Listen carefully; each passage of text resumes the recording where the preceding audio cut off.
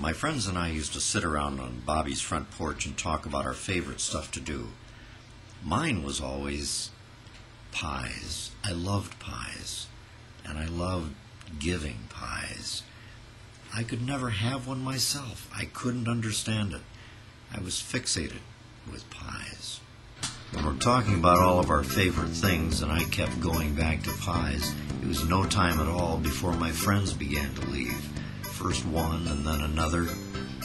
I felt like I was friendless. I felt like I was alone in the world. It was just me and my pie hang-up. The doctor can see you now. She's on the second floor. When was the first time people started denying you the right to your own pies?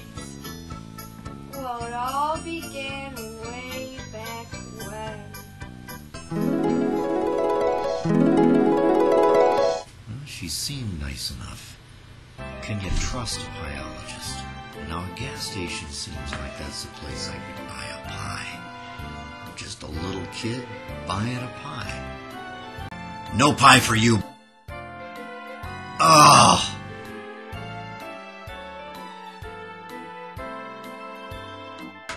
Hey, Mr. Tony, what you making? I'm making pie for Cam. Can I have some? You're not old enough. Scram. Get out of here. I'd like to buy this apple pie. No. Why not? Kid, it's state required. You have to be 18, you have to have an ID, and you have to be able to prove it. I am 18. You are not 18. You're little. You're about 10. Now get out of my store. Faster, get out. Oh, I think my pie is ready. Oh, that looks good. We'll put it out here to cool for a while.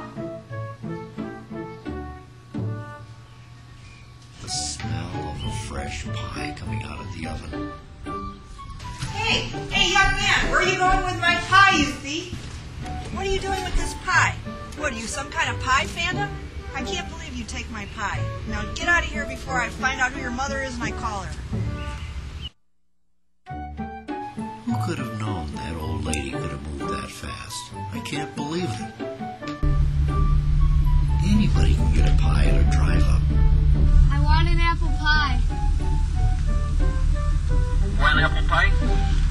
Yes. Oh! One apple pie? One apple pie? One apple pie? One apple pie? One apple pie? One apple pie? One apple pie? Well, one of these days, I'm gonna get some pies. And when I get pies, everybody's gonna get a pie.